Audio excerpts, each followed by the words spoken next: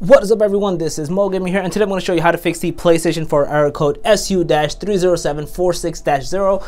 This is for the PlayStation 4 update 9.03, and we're going to get right into this. So if you're getting this error, you're most likely not even able to log into your console. But if you haven't done the update and you are able to log in, or whatever the case may be, but you're still getting this update and you can't obviously move to the next step, I want you to basically turn off your console completely, not in rest mode. This needs to be completely powered off, as you're seeing over here.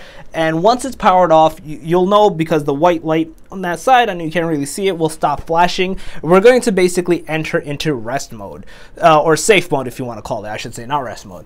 So this is the recovery mode per se, where you'll be able to essentially fix this error, and you should not get this error any longer. You should be able to update your console, and then you should be good to go.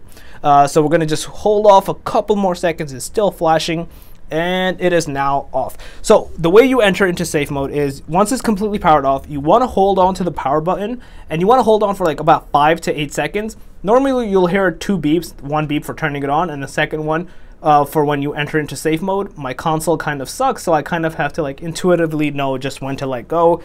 Hopefully, perfect, we are in safe mode. So once you are in safe mode, it is not connected via Bluetooth. You have to do it via a USB cable. So I have it connected a USB cable, and the analog stick doesn't work. You have to use the D-pad. A lot of people get stuck over here.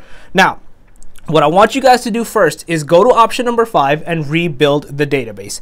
This is key. Once you do this, this will help fix possible issues that could be causing this error to occur. Once you rebuild the database, it'll restart your console.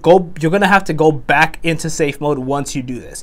Now, once you rebuild it, I want you to come and go to option number 3, and I want you to do update using internet. My console is already updated, but it'll still give me the option, and even you, to re-update it if you want to, or just update it for the first time. So you'll see over here, it'll tell you like this is what's available, the 9.03, and you can just do an update directly from here.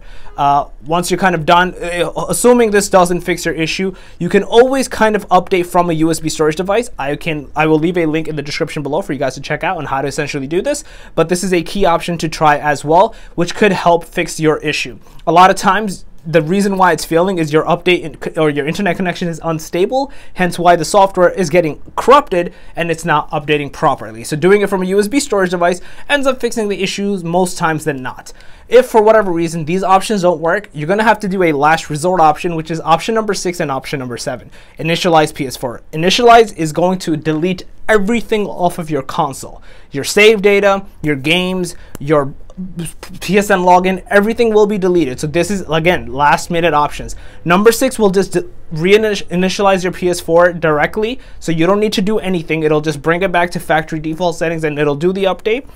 If that doesn't work, try number 7. This one requires a USB storage device. Very similar, I have a video for this also, to the updating via a storage device. You can reinstall via a USB storage device as well.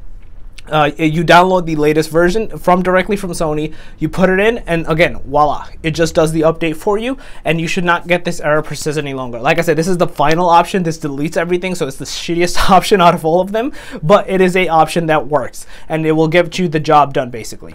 So yeah, that's basically it. If you guys overall like this video, please smash that like button. It helps a lot. If you guys are new to the channel, make sure to subscribe and click that notification bell. Other than that, Mo Gaming out. Peace.